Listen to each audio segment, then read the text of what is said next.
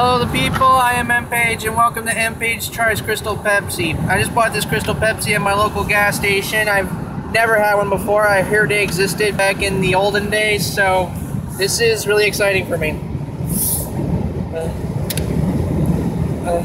This could probably kill me if this was packaged incorrectly. YOLO, am I right?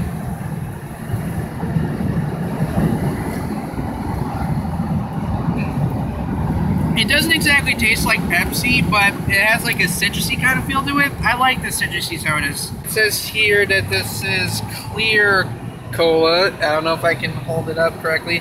Yep, clear cola. I don't know what that means because cola by definition is like brown, I think. So I don't know I don't know what the deal is. And the ingredients don't really tell me much. Like, carbonated water is the first on the list of ingredients, which is a surprise.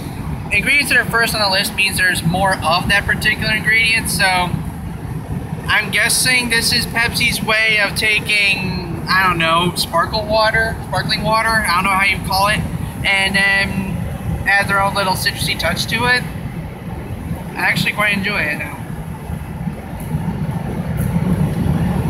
In more places sold these like concerts, conventions, vending machines, whatever. And more places had these.